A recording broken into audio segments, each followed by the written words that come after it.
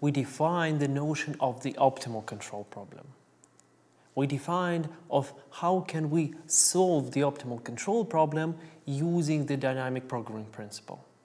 In this video, we will introduce the non-cooperative differential games and introduce a method to solve it, or in our case, to find the Nash equilibrium in the game.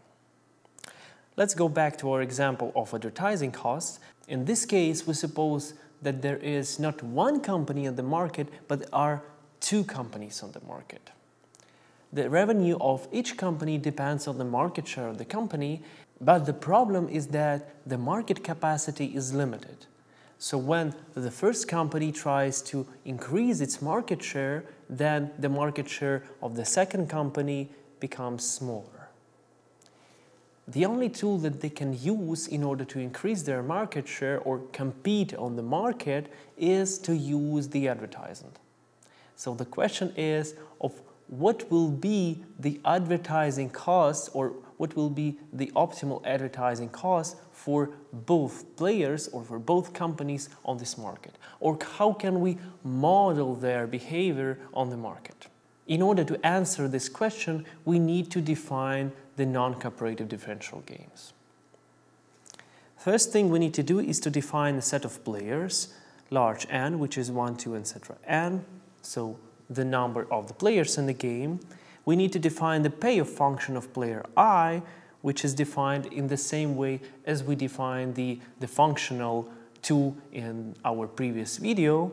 But in here, the functions J and Q also depend on the number of the player. So for each player, the function J and the function Q is different.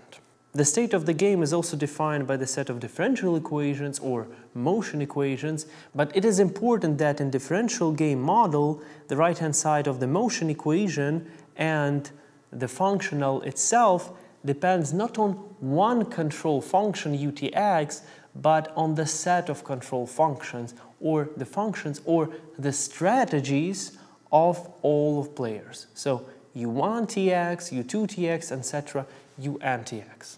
So at the beginning of the game, players choose their strategies, or they choose of how they are going to behave for each time instant t and for each state of the game x, or for each market share. But we will go to that later. The description of the non-cooperative differential games for the advertising cost problem is presented on the slide. So the set of players N includes two players, the first and the second company. The payoff function for each player or for each company is defined as the revenue of the company. Of course, it depends on the market share of the company I, xit, and on the advertising costs of the company I, or uitx. The market share of the first company, x1t, we will denote as xt. And since the market capacity is limited, then we say that the x2t, or the market share of the second company, is actually equal to 1 minus xt. So there are only two companies on the market, and the sum of their shares is equal to the whole capacity of the market. Then we need to define the motion equation, or the system differential equations that would define the state of the game. And you can see it on the slide below. The right-hand side of the system differential equations depends on the market share of the company 1, on the market share of the company 2 at the current state, and on the advertising costs for the first and the second companies. So the question is of how can we model the behavior of these two companies or of these players in this game? How can we forecast their behavior? In order to do that, we can use a classical approach or use a Nash equilibrium. The Nash equilibrium is a strategy profile such that for each player I, the individual deviation is not beneficial. So his payoff in Nash equilibrium is more or equal to his payoff when all players but him use the strategies from the Nash equilibrium. And he uses some arbitrary strategy or some arbitrary function uitx. But it's important to notice that when one player, for example player I, deviates from the Nash equilibrium, then trajectory of the system or the function xt changes. And below on the slide you can see of how can we calculate this function for a case when one of the players deviates from the strategy profile. But how can we find Nash equilibrium in the game?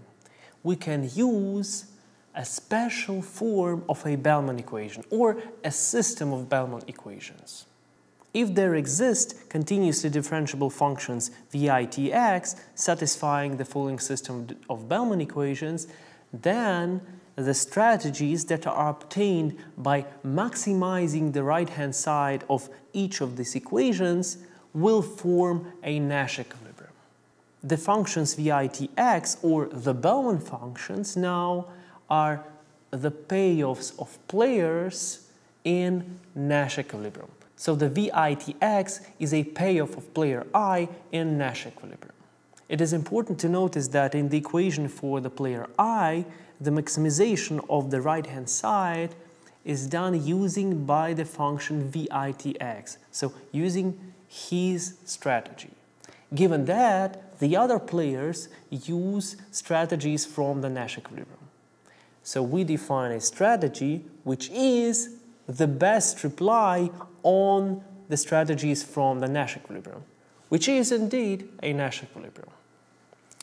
But how can we solve the system of Bellman equations, or how can we find the Nash equilibrium for a particular game model? For example, for the advertising costs model. On the slide you can see a system of differential equations with two equations for the player 1 and for the player 2, and the question is, how can we solve it? We need to do it in the same way by guessing the form of the Bellman function. In here, we will try to find the solution of the Bellman equation if the form of the Bellman function v1tx is exponenta minus rt multiplied by a1tx plus b1t, and the Bellman function for the second player v2tx is equal to exponenta minus rt a2t multiplied by 1 minus x plus b2t. And then we can define the strategies that correspond to the Nash equilibrium. But the strategies also depend on the unknown functions a1t and a2t. And the Bellman function also depends on the b1t and the b2t. So how can we find these functions? We can also use the same approach that we use for the optimal control problem. We can derive the system of differential equations for the functions a1t, a2t, b1t, and b2t. By solving this system of differential equations, if the solution exists, then by solving it, we can substitute these functions into the optimal controls or the equilibrium strategies, then to the Bellman functions.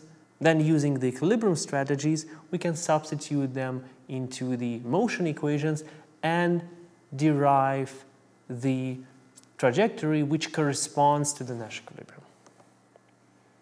In our case, we will do that numerically, and the results are presented on the slide. On the right-hand side, you can see the strategies from the Nash equilibrium for the player 1 and for the player 2 along the equilibrium trajectory. So along the trajectory which is a solution of the motion equations, given that we use a Nash equilibrium.